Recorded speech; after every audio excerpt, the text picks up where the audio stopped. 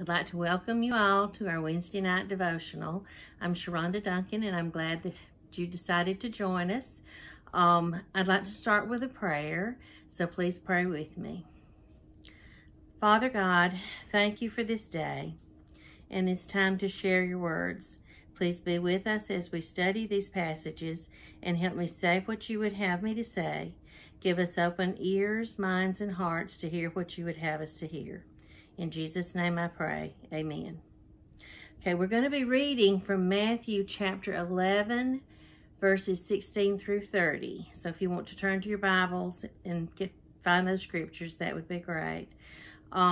This is the verses that happens right after John the Baptist. Jesus is explaining who John the Baptist is, and he's responding to a question that John the Baptist has asked about his identity. John the Baptist asks, "Are you the one who is come, or should we wait for another?" And this discussion leads to a very important lesson on discipleship. One of the most powerful images that Jesus uses in this lesson is the yoke. Let me read the verses to you. Okay, to what can I compare this generation? They are like children sitting in the marketplaces and calling out to others.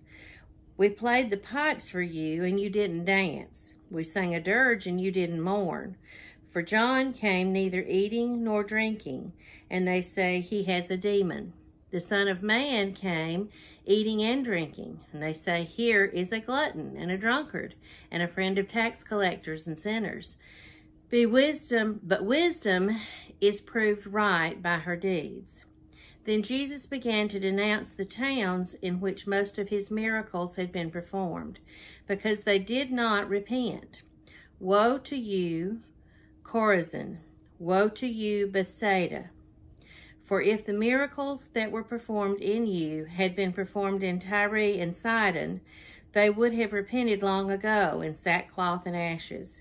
But I tell you, it will be more bearable for Tyre and Sidon on the day of judgment than for you.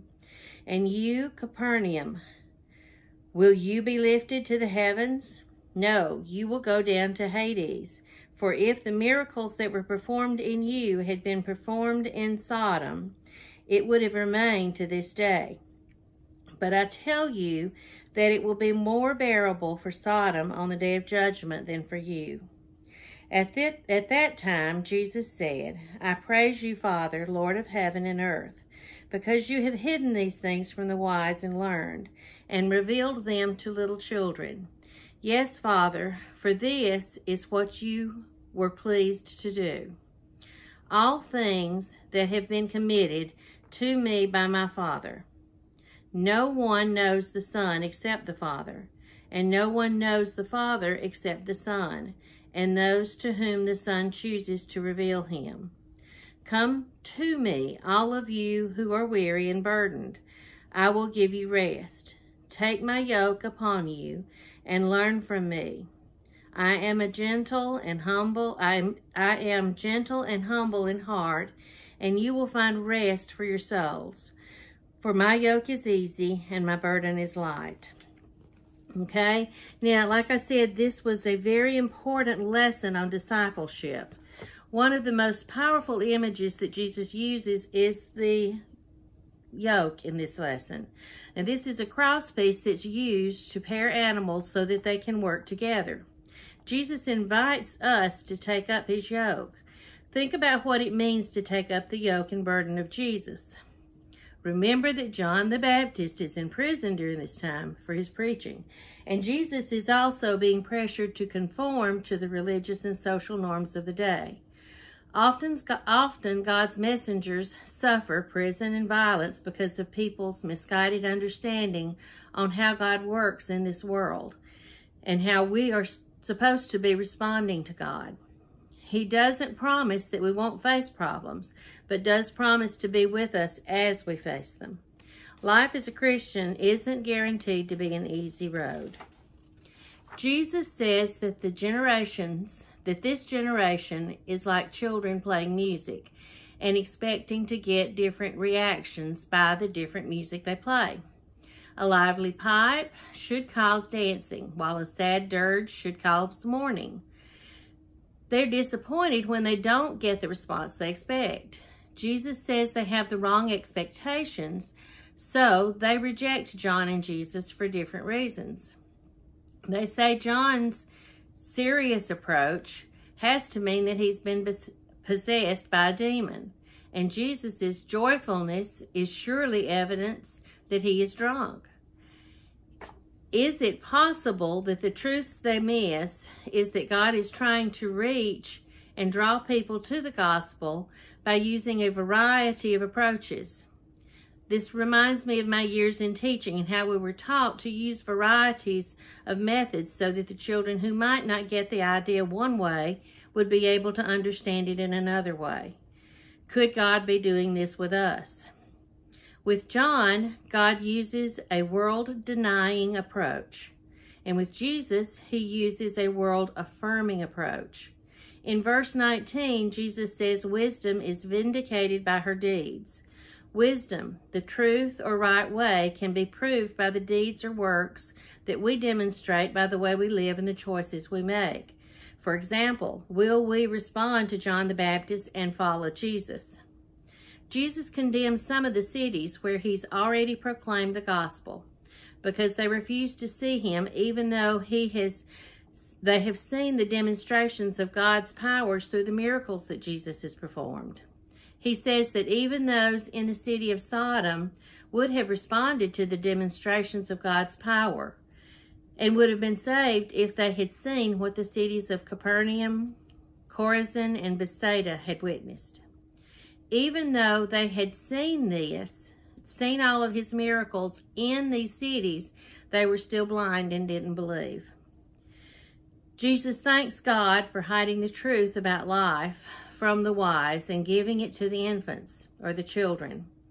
It wasn't given to the religious leaders in the temples, who were in charge of all the rules associated with religion of the day.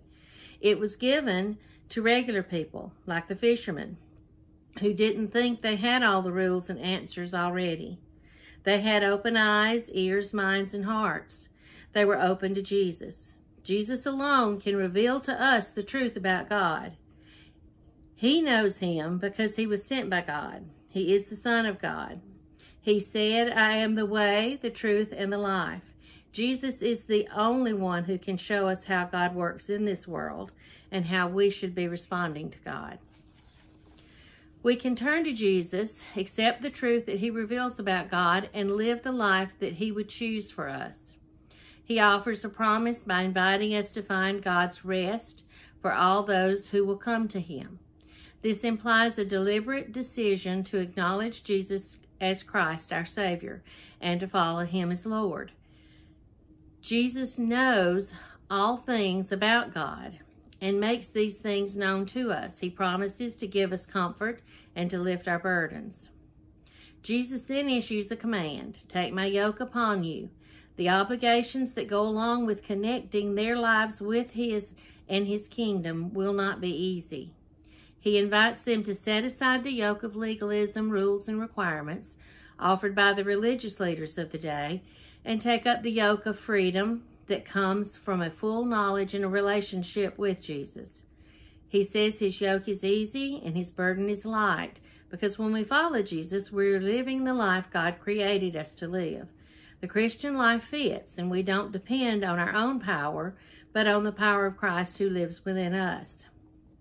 Or perhaps the yoke is easy and the burden is light because we're not required to earn our own salvation. His saving grace is given freely. Being a Christian doesn't mean convincing Jesus to approve our agenda, but being a Christian does mean submitting ourselves to his agenda. It's all about him. In conclusion, what does this picture of the yoke tell us about living the Christian life? The yoke is a symbol of connection. Taking the yoke upon ourselves reminds us that we don't have to carry our burdens as believers on our own.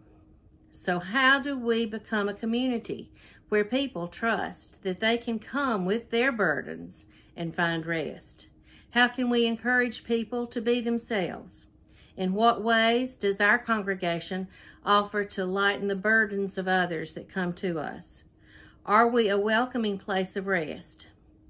We are part of a team whose members can work together to build a welcoming and loving community with these goals in mind.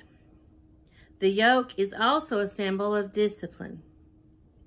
Taking the yoke upon ourselves reminds us that we cannot go off on our own tangents. We can't pursue our own personal ambitions. Instead, we must move toward a common purpose or goal with the other members of our team. Finally, the yoke is a symbol of empowerment. Taking the yoke upon ourselves helps us to accomplish together what we can't achieve on our own, because we are connected to others who help bear the load. Therefore, the yoke's not a burden to hold us back, but a connection that helps empower us to live the life that God calls us to live and be the church God calls us to be. Now, let's have our closing prayer. Gracious God, we want to be faithful to you and to your ways as we live in this world.